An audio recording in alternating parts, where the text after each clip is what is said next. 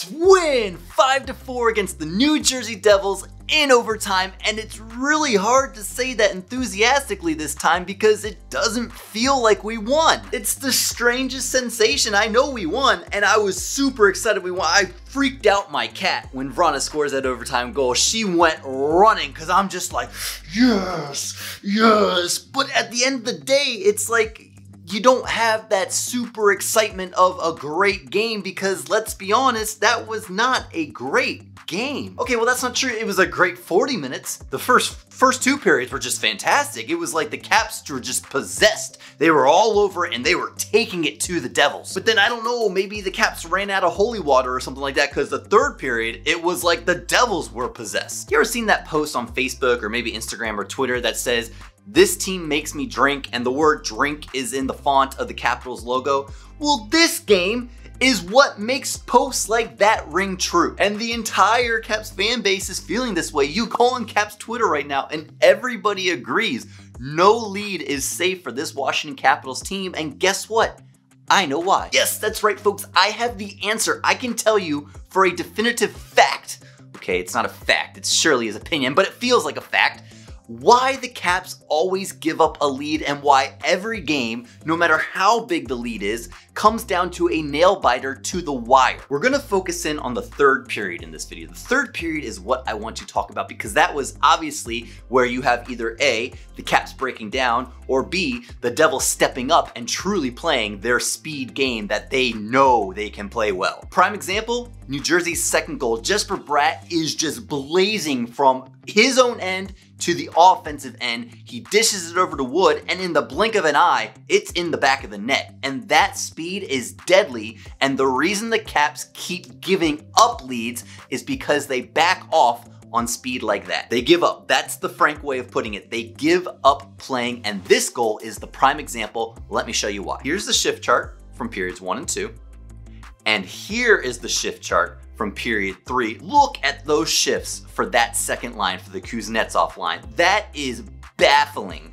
That is 3 very short shifts. Well, the first shift is actually pretty normal length. They're 45 seconds or so. The second and third shifts, what is going on there? That line played a total of 1 minute and 55 seconds in the entire third period.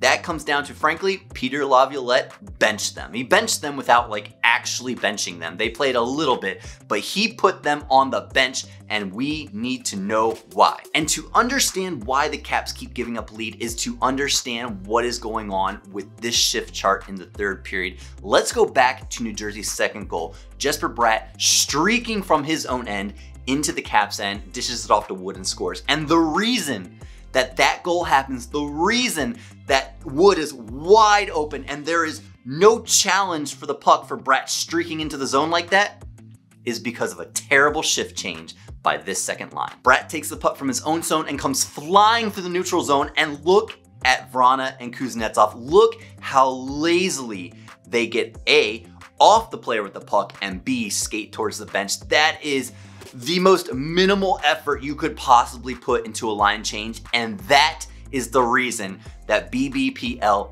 benched that line for the rest of the period. And what is so killer about this, what sucks about this, is that that was their first shift of that period. That means complacency, that means laziness, that means comfortableness. That means that that line saw that they were up 4-1 with 15 approximate minutes left in the game, and they were like, yeah, we're good, we got this. No! That is why the Caps keep giving up leads, sometimes losing games because of it, and going to shootouts and overtimes because they keep getting lazy with the lead. Now, caveat to all this, yes, that was extremely lazy by the second line, particularly by Kuznetsov and Vrana, but this is also, in my opinion, an instance of bad coaching on Peter Laviolette's part. Let me explain. Yes, there needs to be consequences or repercussions or whatever you want to call it for being lazy. And the right thing to do could be to bench that line because of lazy play or poor play or the leading to giving up a goal. However, that was the second goal.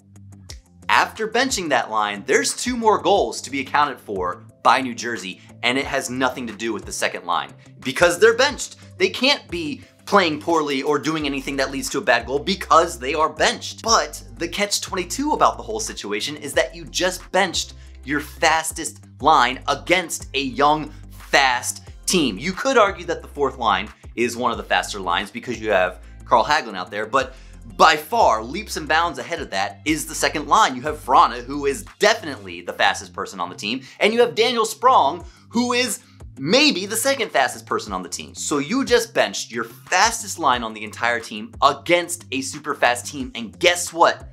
That is what killed the Caps in this game. And hindsight, I know, is 2020. Looking back, it's easy to decipher the situation, but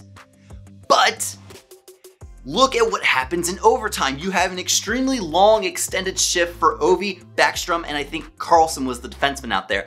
They were out there for a majority of the overtime. The only time they weren't out there was when Vrana and Kuznetsov came on the ice for the line change, and what happened as soon as Vrana gets on the ice?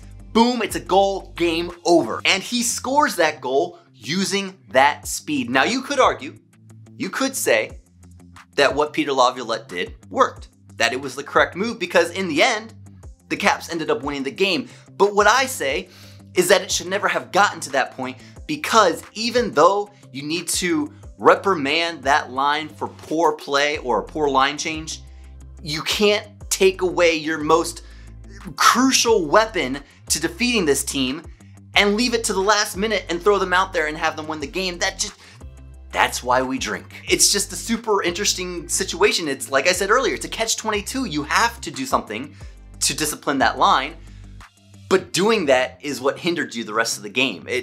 What do you do in that situation as a coach? Whew, I'm glad I don't have to make those decisions. But I mean, I guess if I was making millions of dollars a year, I could give it a good old college try. But I mean, that is some hard shit to worry about. So where do they go from here? Where you just had this big moment where you have sat your second line for what they did, and then the second line comes out, well, majority of the second line comes out in overtime and scores the OTGWG.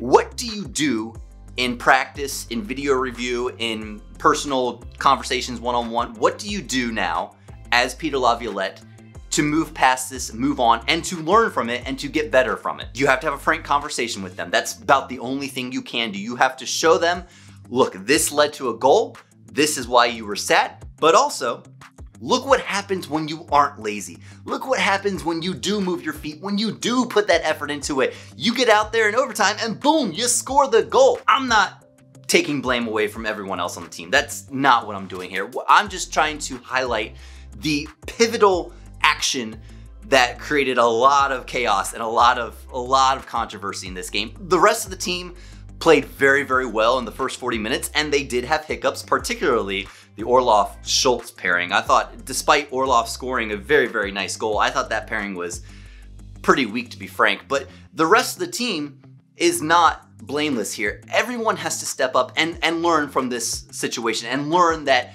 you can be up 5, 6, 7 goals. It doesn't matter. You let off the gas for just 7 minutes in a period, and you're given a wide open window for that team to come back. And I said it last video, when you give this Devils teams an inch, they're gonna take a mile and then some, and that's what they did. They were given a small 5 to 7 minute window of not challenging them, and that Devils team just ran with it, and they ran with it for the rest of the game. It wasn't just that 7 minute window where they tied the game. They did it all the way up until the very last second. They got chance after chance.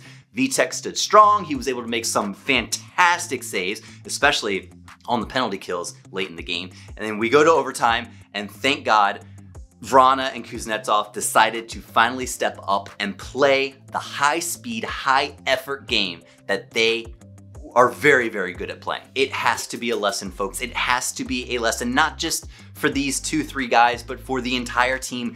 This instance has to be put under the microscope, and everyone has to see what happened, why it happened, what the result was, and what can be improved in the future to move past it and to get better from it. But what do I know? I'm just a fan. Hey, if you like this video, smash that thumbs up button for me. It goes a long way towards helping the channel. And if you enjoyed your time here, consider subscribing to the channel. I post a video after every game and would love to see you come back. And as always, let's go Caps!